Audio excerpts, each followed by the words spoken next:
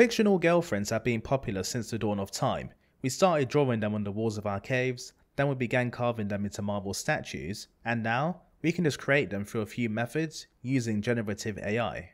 And this tutorial will be showing you a workflow for creating your own AI girlfriend, so you can drive the boomers mad and drive the e-girls out of business at the exact same time.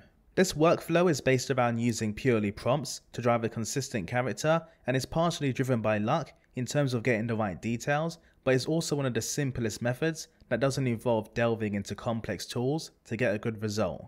Ultimately, this is just one of many techniques that I'll upload, so if you aren't a fan of this method, subscribe, hit the bell icon so you're alerted when the next video lands, but enough chit chat, let me give it to you bite-sized. Now there are a few things you will need to replicate my results. I'm using the absolute reality checkpoint as it creates very realistic images and allows for a greater degree of variety compared to some other checkpoints I've experimented with in the past. I'll be downloading two upscalers, Ultra Sharp and Super Scale, as these are fantastic for realistic images, and even though Super Scale is superior in detail, the Ultra Sharp can be good for anime based models.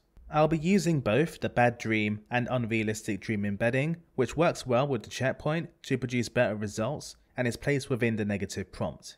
Lauras are optional, but I like to play around with them to push the realism and style of my images, and I'll be using two, Instant Photo for a more photographic look and Dark Light for better lighting. I'll be installing After Detailer, which can help us control how our character looks as we're adjusting the in-painting stage rather than the image generation stage, and it can be useful for correcting artifacts in our image. Haku IMG will be useful for editing the image to try and get that photograph effect, and you can install this from the extension tab by searching for its name. And to finish, I'm using a clip skip of 2 alongside the MSE 840,000 VE, and I'll link everything in the description. So this workflow will revolve around using a name to drive consistent faces, and then using prompting techniques to drive additional detail for a unique look.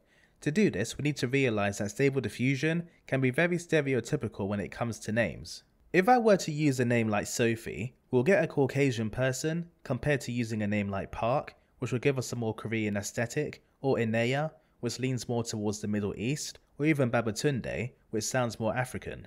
I think this may be because Stable Diffusion has names associated with people in its data, which allows you to reference celebrities and, in this instance, find the face associated with a name or a combination of names. But unfortunately, one downside of this method is that different names from the same culture won't necessarily result in a diverse set of faces, as seen in this image where I've gone with a typical British name, but we've got similar faces across different names. And speaking of which, you can also combine celebrity names to get unique faces, whether that's through specifying their names as a prompt, or in my case, using prompts alternating to switch between the specified names every step. You can see how we're getting some blending, and you can add the celebrity name twice to increase the prominence of that person, leading to more unique looking faces while maintaining that consistency. Once you decide on a name and a face that you like, we can then focus on prompting in those additional details. I'm using some standard prompts for quality, such as photorealistic and raw photo, and some negative prompts including open mouth, so our character's mouth is closed. You can change these to suit your preferences. Now let's start with After Detailer, as we can use this to drive some adjustments to our character at the in-painting stage, which can help us get a more unique face. I'll be using face, eye and hand model so we can in-paint those areas without manual work on the default settings. The face and eyes will use a separate width and height at 768, and in the faces prompt section I'll add in soft lip, skinny and filtrum for that dip beneath the nose. Now moving on to our prompt box, I'll add in Asian, white within square brackets with a pipe between them, so every step it will switch from Asian to white as we're alternating the prompts. I've opted to go for a white jumper, grey pleated skirt, and in terms of the hairstyle, I'll go for curtain bangs. Now something you'll probably notice is that we're getting actual curtains in our image due to the name of our hairstyle, and the fix for this is to delay the implementation of the hairstyle with square brackets so we have less steps to implement that prompt over the image generation's total steps. Now will be a good time to add in the background, which will help further remove the curtains, and I'll add in a modern neighbourhood background.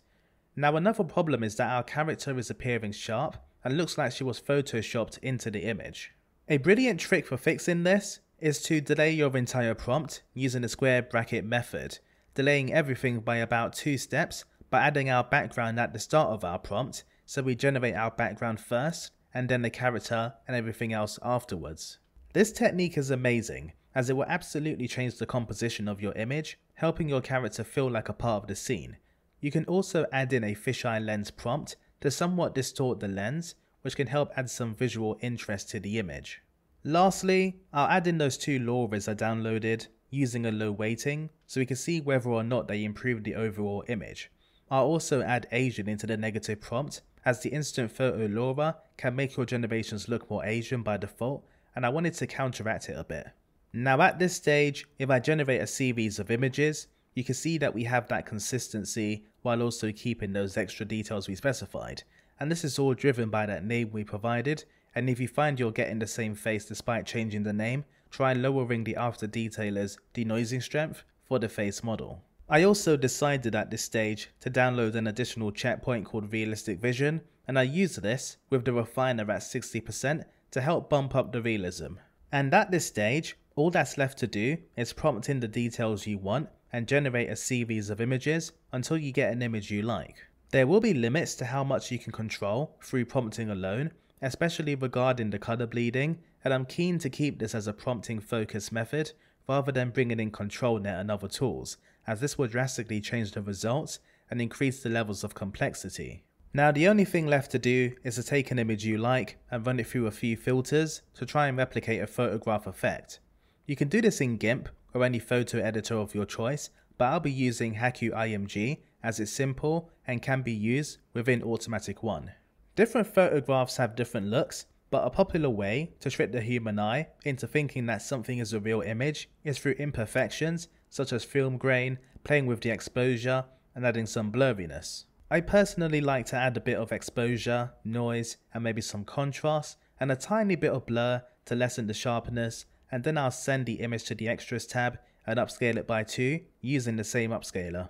And that brings us to the end of this workflow, which was hopefully easy to follow and can act as a great starting point for generating images before bringing in other tools like ControlNet.